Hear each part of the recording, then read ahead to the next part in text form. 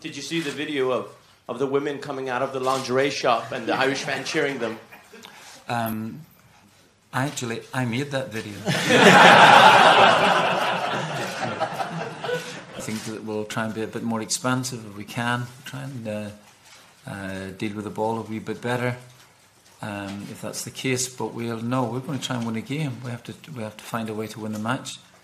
And these players have been able to do that in the last couple of years. I think you have to try and cover all eventualities, but I think that it only takes a second to score a goal. So the minute the goal's scored in the game, that eradicates a lot of things. Eradicates extra time. It eradicates penalty kicks and things like that. So we're going to try and score a goal.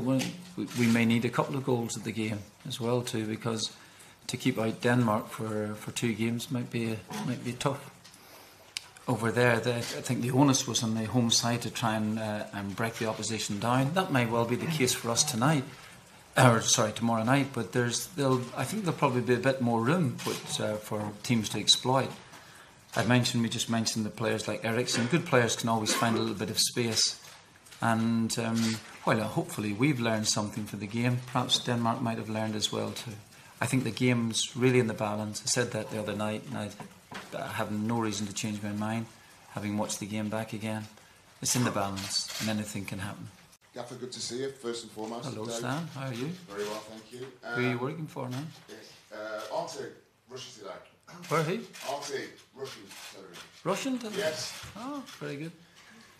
Very important. Are you speaking Russian? That's the obvious. Very nice. Teach you a little bit. You taught me a lot, Stan, when we were less. Some of the things were unrepeatable here, you know. How important? Taught me how to live. Yes. Good luck, Stan. You know, he was actually a very good player for us until you broke your leg. You know. Really good. Remember that hat trick against Sunderland? Sunderland, yeah. Yeah. Remember it well. You and Heskey up front. Should have took it to Celtic mind, but never mind. Maybe in the next lifetime. I know. In the next lifetime. Yeah. I think I'll see that next lifetime before you. Long before you.